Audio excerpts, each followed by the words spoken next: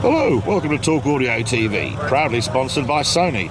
I'm at the Ace Cafe in London by the North Circular Road again, venue of legends. Now it's a Volkswagen night, and it's getting a little bit late. Quite a lot of people have gone home, but still here in the car park, quite a lot of cars. Well, I'm sat in a Golf belonging to a dude who's known on Talk Audio as Jaeger, Mr. Damien Feibuck. How are you, Damien? Very good.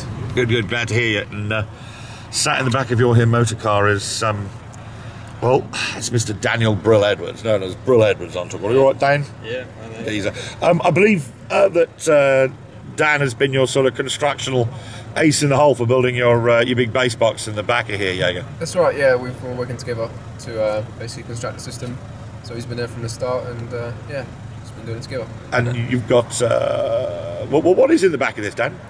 We've got a 12-inch Ascendant Audio Chaos 2011 series of JBL 1401, so 1400 watts of it, and tuned to 32 Hz in a box designed by Amsing from Blade Ice, and it's pretty much the loudest 12 watt I've heard. It's pretty damn wicked. We've been listening to it. The system is beautifully balanced. It has to be said, CDT front speakers, JVC Tickle Touch head unit in here, and rather nice amplifier. Let's have a little look at this head unit of yours. Do its thing. Let's get down there. Gesture control. And let's hear a little bit of music, dear boy. Oh, look at this thing, so cute. Stop, start. So the big question is, are you impressed, dude? Yeah, definitely. The album's got bass for everyone. It's got some ridiculous lows, some highs, and a lot of good stuff that myself can handle, and definitely something to I'll be demoing to a lot of people.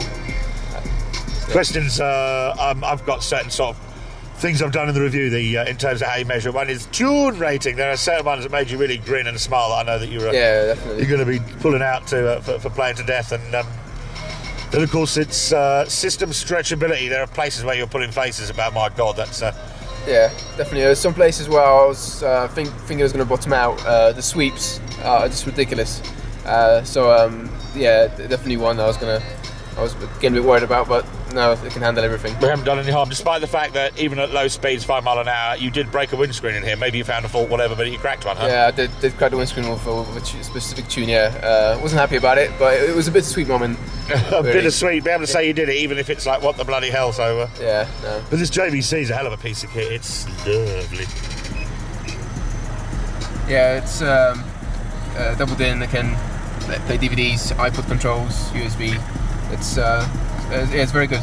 Potent piece of kit, and meanwhile we've been playing the heck out of this album, and well, we're now going to I'm going to ask you the pointy things about the points and stuff, and well, so you can actually read this below this video in the review of Talk Audio magazine. But a huge thank you to Jaeger and Brill-Edwards, guys. Thanks ever so much for being generally so incredibly cool and showing up here to let me mess about and basically review Control by the Bass Mechanic, available on iTunes and Bandcamp. We've actually played this from my iPod just to check that also works, because on Bandcamp you can buy them in full fat FLAC. So Control, Bass Mechanic on iTunes right now. Adam Rayner, Jaeger and Brill-Edwards signing out for Talk Audio TV. See you guys.